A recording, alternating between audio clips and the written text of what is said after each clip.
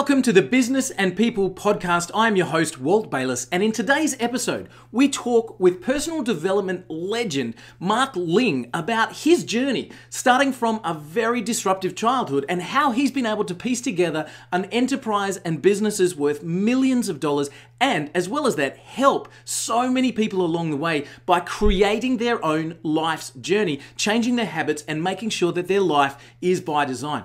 We go through lots of different topics with Mark, but what we specifically concentrate on is building those small blocks to create something amazing for your own life's story. Enjoy this interview with Mark Ling on the Business and People podcast. Mark Ling, thanks so much for joining us on the show. Thanks for having me here. It's really great to have you with us, man. So as I mentioned in the introduction, one of the things that is really a standout for you is that Dream Life Mastery with, is it Dr. Stephen Jones? How did that all come to be? How did you get from leaving school to being part of that whole personal development space? Well, when I was 16 years old, I first got into personal development because of a friend of my father's who was a real estate millionaire. He gave me a series of tapes on a topic called mind power. Wow. And then after that, I got into self-hypnosis. I ended up finding this book called, I think it was called Passion, Profit and Power by Marshall Silver.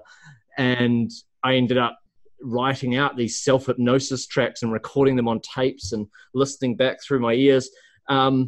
And gained a lot of, just changed my life. A lot of this stuff changed my life for the better, changed the trajectory I was on. Because when my parents split up when I was 6 years old, I went and lived with my mum, and she had schizophrenia, but we didn't know. It was undiagnosed. So wow. As a result, I had a mum who was writing all sorts of weird stuff on the walls, not really demonstrating much social skills. I found it hard to, tough time of it at school and stuff like that from other kids. And, because it took a while for me to just get stuff because I was not demonstrated at home and didn't even have, siblings and stuff like that to chat with or anything. It was difficult, and I only got to see Dad on Saturdays until I was 13, when I ended up having the school counsellor pull me aside and said, "Hey, there's something wrong with your mum. We need to talk about this." And then I ended up moving in with Dad, which was great. Things went a lot better.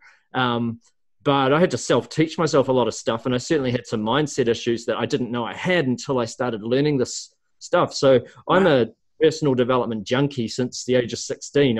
I first started my journey then, and I've devoured all sorts of stuff. After that, I went in and learned a lot of stuff about the mind and how it works. Edward de Bono stuff and other people's stuff, like how to learn, how to reprogram your mind to take on different belief systems. And by the end of high school, I had a lot of good friends. People wouldn't recognize me from the first year of high school in a lot of ways. And I was doing well in school and had I'm still friends with a lot of these kids from back then, and ended up managing to, even where I had areas of weakness, managed to get a lot of strengths from those areas, thanks to being able to change things with the mindset and being able to have a lot of success in wealth and health and sports and stuff, and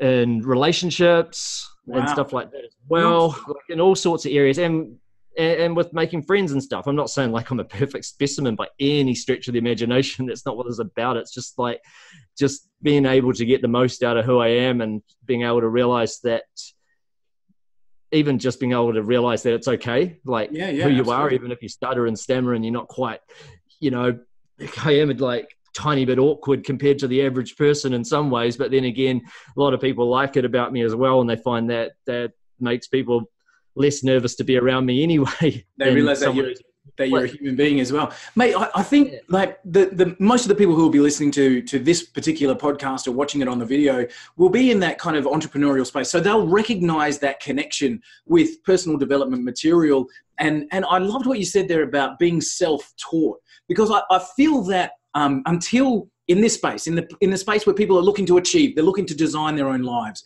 it always seems to be that pivotal point where somebody puts a piece of material in your hand that kind of rockets everybody's trajectory moving forward.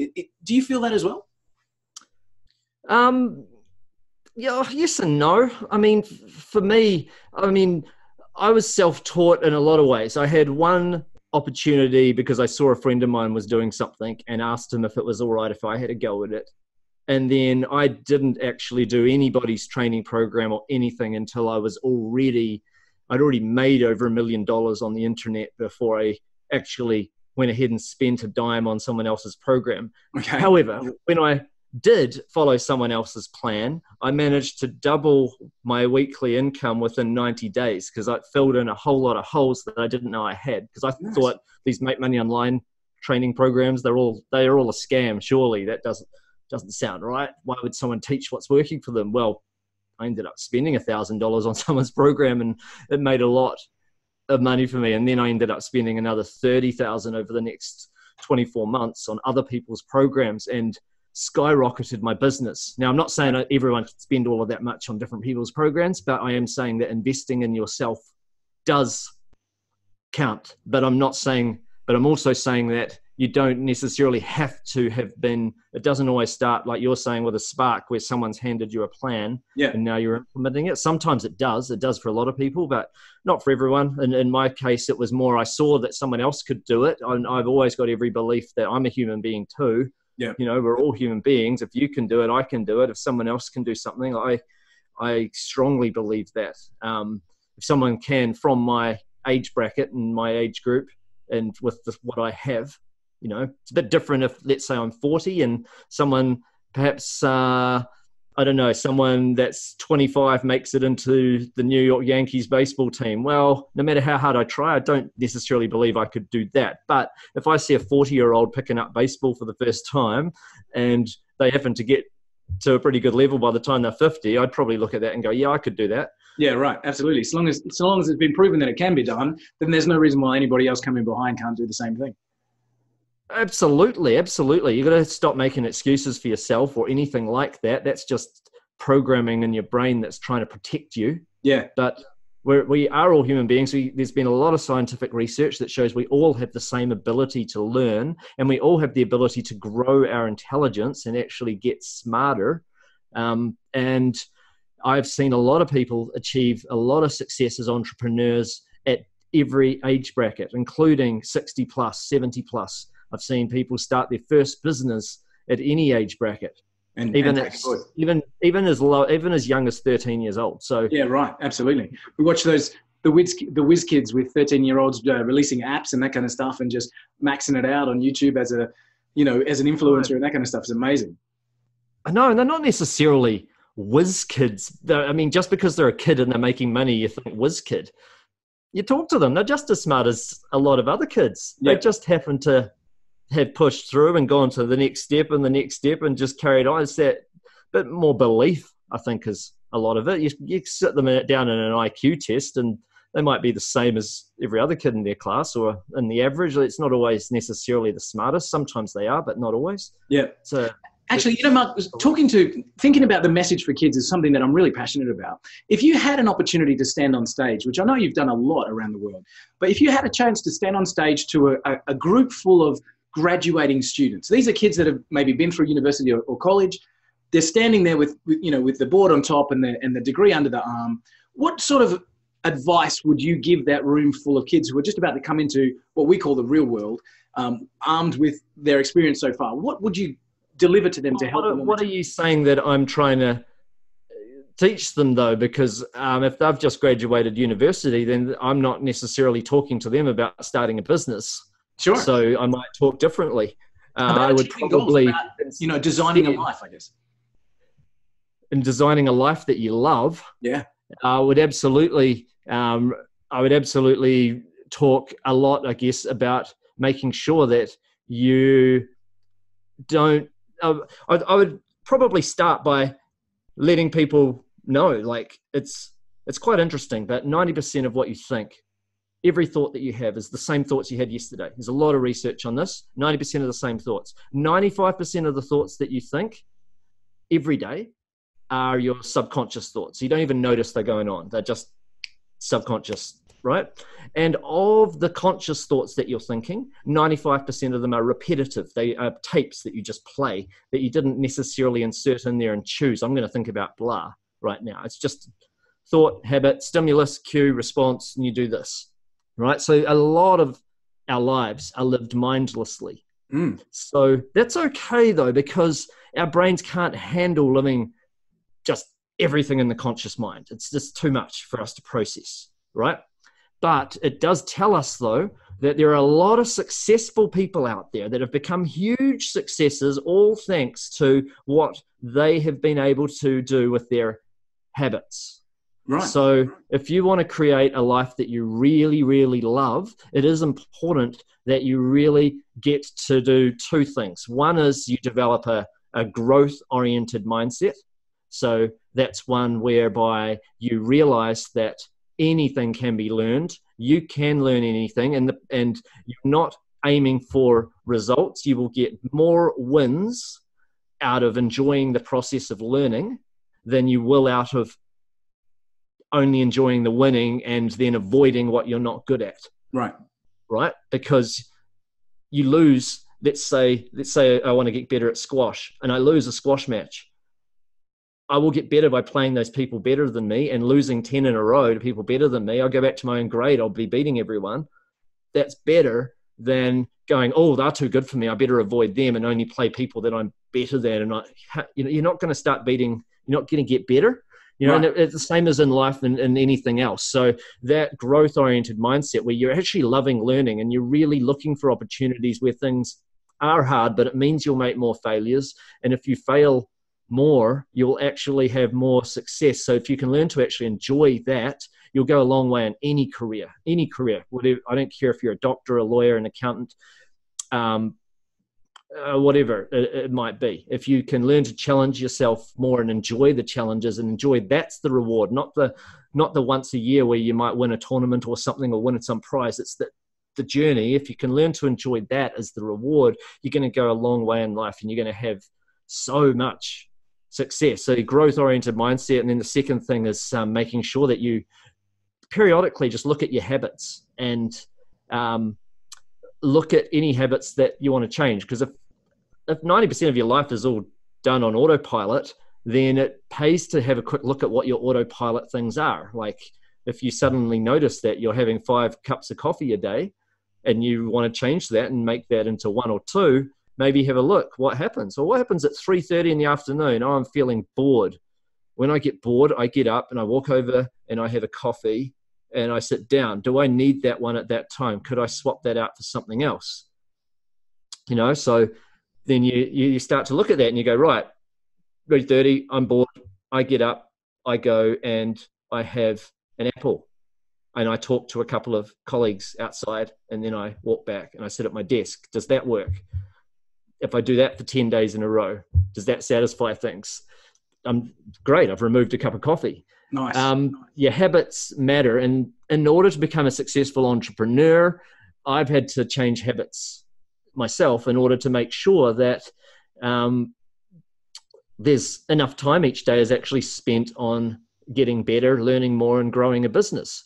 Otherwise, it's very easy for the average person to never even be able to find free time to get better at stuff because they're watching TV for 4 hours a day. For sure. How do you change that habit? Do you have a process? Do you have a system for changing a habit personally? Personally, well, there's a few things. Like for me, one of the easiest ways is affirmations. Yep. So you say the same statement out loud over and over again for 5 minutes every day. For 90 days in a row, and that can just totally burn an entire thought process into your head. So you instinctively, that's just how you think, and any negative or different kind of thought is gone, right? There's a really, really good book by Charles Duhigg on the power of habit. Yep. Right here. Nice. I highly recommend it to people that if they want to know more about how habits are formed. And for me, it is more a matter of just having a look what that habit is, what when it happens, so your cue, whatever, like time often is the cue, or it might be something else like a stimulus. Yep. So when it happens, what you actually do, and then, so what your routine is, what you do, and then what's the reward that you get at the end of it. So if you can look at those 3 things and you can change one of those things, like changed either your reward or your, quite often it's just that routine, the habit that you're trying to get out of there, but you know that cue is still going to be there. So you change the habit for something else, and sometimes you can keep that same reward or a similar type reward, then that can be all the difference, making it happen. Sometimes it can be as simple as saying, all right, I want my kids to have the habit of getting all of their chores done when they get home from school. So they need a bit of a reward though, because they used to just get home and just want to, I don't know, just want to jump on some computer games or something like that. How can it be more fun to get your lunchbox out of your lunch bag and get your homework done and all of that sort of stuff? How can that be more fun? Well, we add it to a chore chart. They just simply, they get home, they do this, they do this, they do this, they do this, and then bam, they get some praise from dad, and they get a tick on a tick chart towards some reward that comes up later, and then they can carry on with their day, and it just becomes a habit. So I don't know if that's an explanation, but no, absolutely, and changing that, I like the idea of changing the routine, but keeping the same reward. So if they get, and you keeping that same example, if their reward is that time on the computer games or whatever, then the reward can still be in place, but so long as the achievement is done in a way. And if we take that to an entrepreneur, if the reward, like we said, of having a cup of coffee or, sleeping in the morning, whatever it is that the reward is, it might be a time away, it might be a holiday with the family, whatever the reward is, so long as we can change the method of getting there to actually help it be more constructive in the process. Yeah, absolutely. I mean, sometimes it's though things are needed, like I say, like sometimes you just need to do something like affirmations to really burn it in your brain, or listen to a self-hypnosis track on a topic, or sometimes it's a matter of just using a little bit of willpower. But the less you need to use willpower, the better, because willpower, that's a chemical in your brain. You've only got so much of it. You can build it up to be a bit stronger each day with a little bit of discipline, but at the end of the day, the less willpower you have to use, the better, and the more you can just make something into an automatic habit that is just part of your daily routine, like brushing your teeth, the better. Mentioning brushing your teeth, by the way, from a point of view of a business perspective, back in the 1900s, people didn't used to brush their teeth every day, and even dentists didn't recommend brushing their teeth every day because they didn't even do it every day. In fact, they thought that it was all right to just have an apple in the morning and a carrot at night, that kind of thing. But this thin layer of film that's over your mouth when you wake up, and even quite often builds up during the day by the time you go to bed. And Claude Hopkins, one of the greatest marketers of all time, he was marketing toothpaste, and he decided that he's going to try this cue habit reward system, like make it so that people automatically, they think that they need the toothpaste to, they know that toothpaste will kill plaque and all of that, but all of those arguments never sold toothpaste. Toothpaste was not selling well. But when they said that it gets rid of that, the morning breath, and that you absolutely need to do it before you, the first thing when you get out of bed, to get rid of that film over your mouth, all of that sort of stuff, all of a sudden it became a global phenomenon, because he was able to make it so that everybody feels uncomfortable. They've got this cue, I've got bad breath, habit, I go brush my teeth, reward, that funny film over my mouth's gone. There are many ways to get rid of that film over your mouth, but now everyone's used to feeling minty in the morning. They're used to that little tiny reward system. I just thought I'd just mention from a business. No, it's fascinating. Like, I'm just thinking that in terms of, business people who are listening, or entrepreneurs who are listening, can look at that and think about the simplest things in their life that might be destructive and how they can change that routine around it. I love it. Mate, going backwards for you then, if we look at, you've done a lot of work, as we mentioned, with Dr. Steve G. Jones and with Heather Matthews as well, with the Manifestation Miracle. Knowing what you know now, having been through the education that you've been through, what would you do differently? Going back to that 16-year-old boy, as we mentioned before, what would you do as a much different process now that you know what you know? What would I do? As far as what, like in terms of making money, in terms of, because I don't know if I'd change a lot, because then I might not have met the people that I met, and I may not be where I am, and I still feel like I've got life is just right. Like I'm very, very happy with the children that I have, the wife I have, the life I have. I know that I've got challenges and, things go up and down, but I'm grateful for what those challenges are. I look and I say the quality of, everyone's got problems, everyone's got stresses. Sometimes your stress goes through the roof and sometimes it's back to normal, but the quality of those stresses, you want them to be high quality ones, not like I'm stressed because I'm 50 pounds overweight and I'm worried about getting diabetes or something, or my wife just died or something. I'm glad that those are not my stresses. I'm very lucky. So sometimes, having a little bit of perspective helps. If I was talking to somebody else who has not lived the life yet, though, instead of my own self, because I'd probably just not tell myself anything and be like, I'm quite happy with what happened and just go with that. If it was somebody else, though, I'm always about trying to make sure that people, they learn, they get out of any fixed mindset. Like you lose it or you use it. You're always learning. Learning is just a given. You have to keep learning in life, and you may as well enjoy it. You may as well enjoy every moment of it, because that's what life's about. The moment you stop using your brain and you stop learning and you stop being conscious of what's going on is the moment your brain atrophies, just like any other muscle, and you end up stuck. And your state, everything you've got in life will stay at the average of everybody else that you know. That's pretty much what happens. And so if you are one of those other types of people that is constantly learning, and you don't have to be learning loads and loads, even 5 minutes a day of learning, just any gradual improvement each day can, if you become 0.1% better each day, you're going to end up somewhere pretty amazing in the years to come. Is there a conscious routine that you have with that continual learning, that continuous improvement? Do you have a daily process that you go through? Not exactly. It's things just sort of, I guess, fit into place because they're just my habits. So sure. I'd have to think about it. But I do. I guess I do end up. I mean, I've got a bunch of books around. So I do end up like grabbing books and learning stuff all the time. But I have a habit tracker that I put together. All the people at Dream Life Mastery go through this, that are part of that. But we every day write down the things that we're working on over the next 60 days, habits we'd like to instill in the mind, habits with what the top goal is and what some other little milestone goals are as well, and things that achieved yesterday, things we'd like to achieve today. Just one thing, because anything more than one thing in a day is a bonus. Yeah, nice.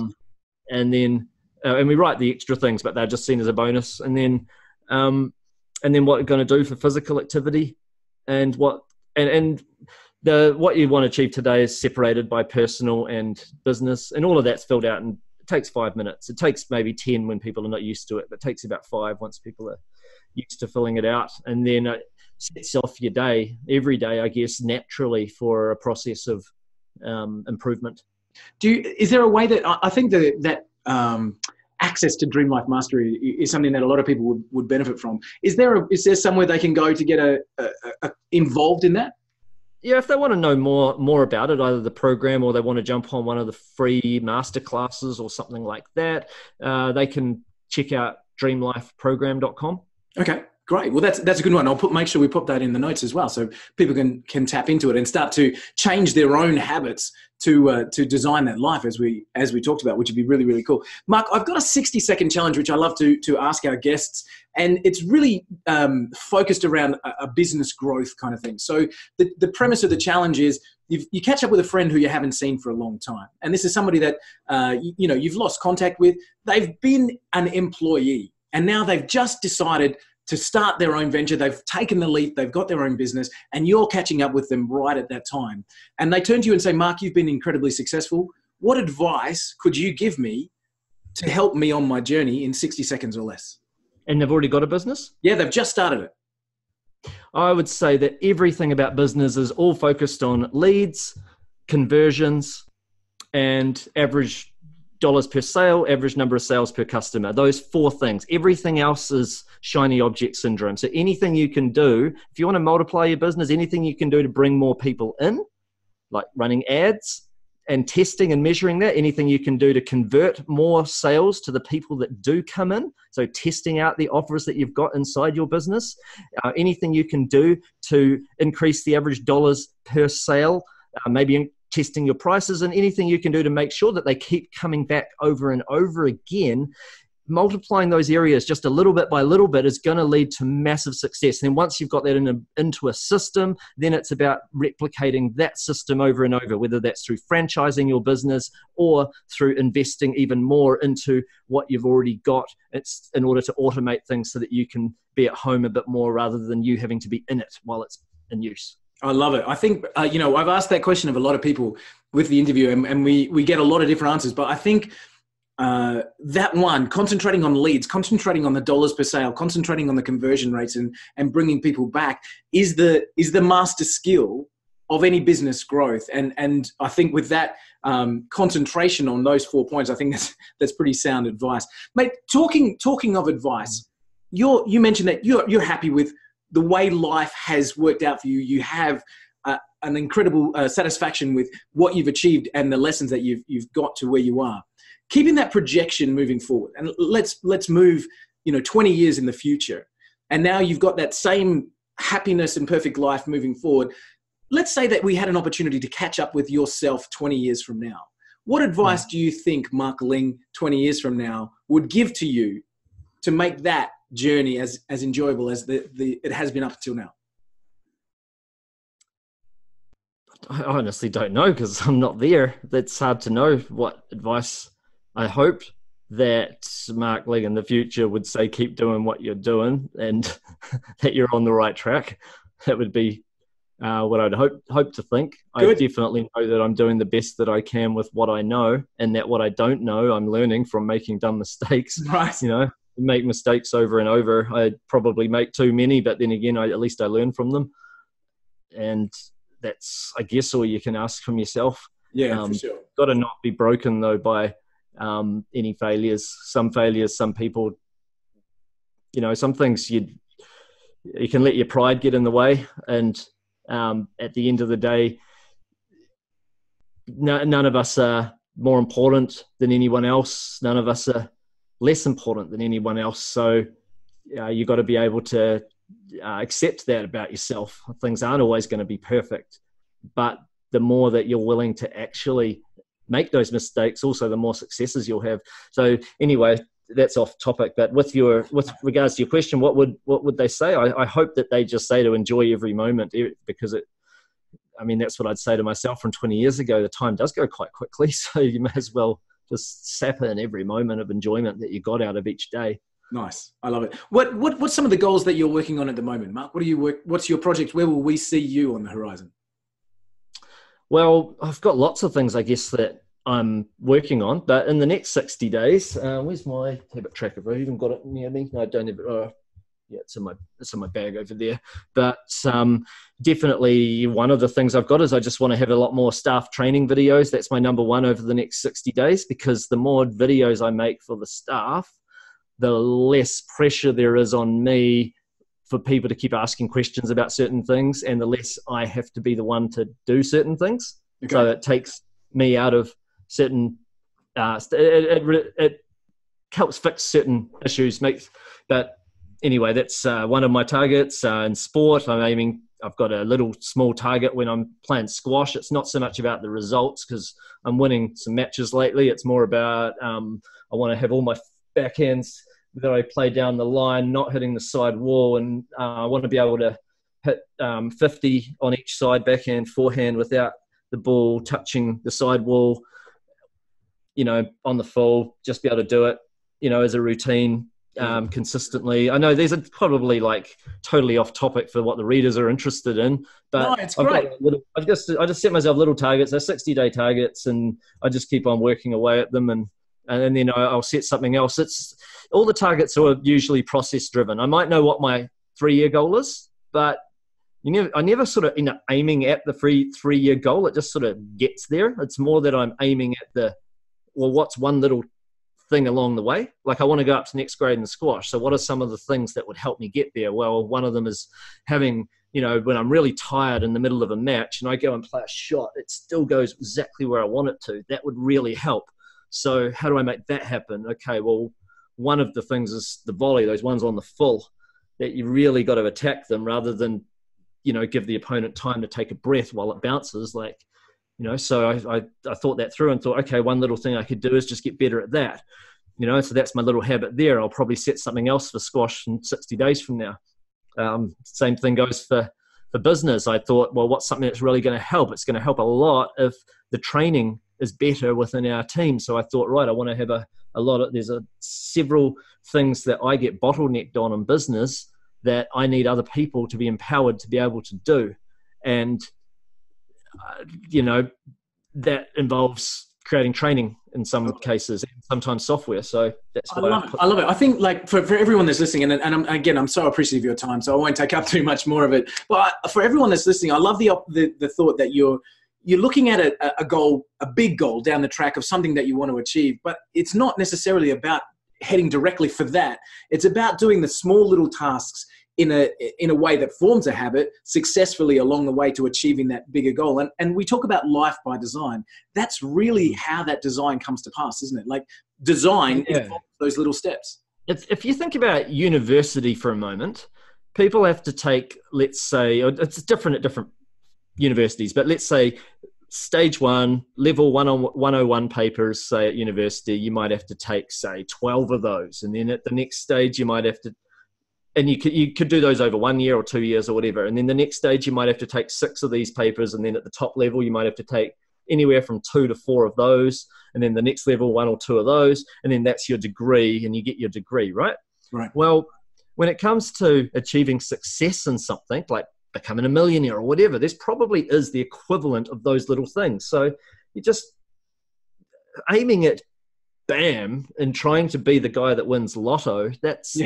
That's tough and it's daunting, but just looking at it going, okay, there's the triangle, I'm filling it in, I'm doing this, and I know that one way or another, I might get lucky and get the whole thing given all at once in 1 year, or I may end up being like the standard person that just plods along, gets all the stuff done.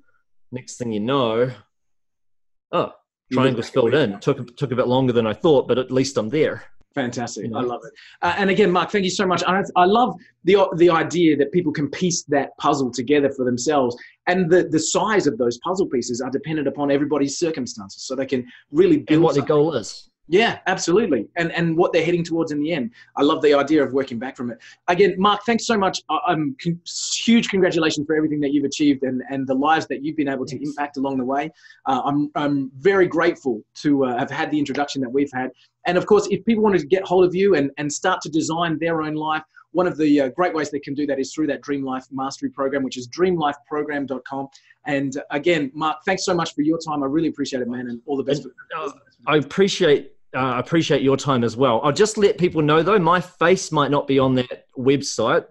I may add it, I'm not sure. Dr. Steve G. Jones is in there. I'm in the members area, and I'm in the members community as well. Yep. But quite often sometimes I put my face on programs, but quite often I like to have somebody else be the head face of things, so that I'm not quite so in the responsible state of having to be there. But in the end, I end up being there anyway because I'm quite passionate about that particular program. But I just thought I'd just let people know in case they're wondering, hey, this is Mark Ling, but then who's Dr. Steve? Or got it.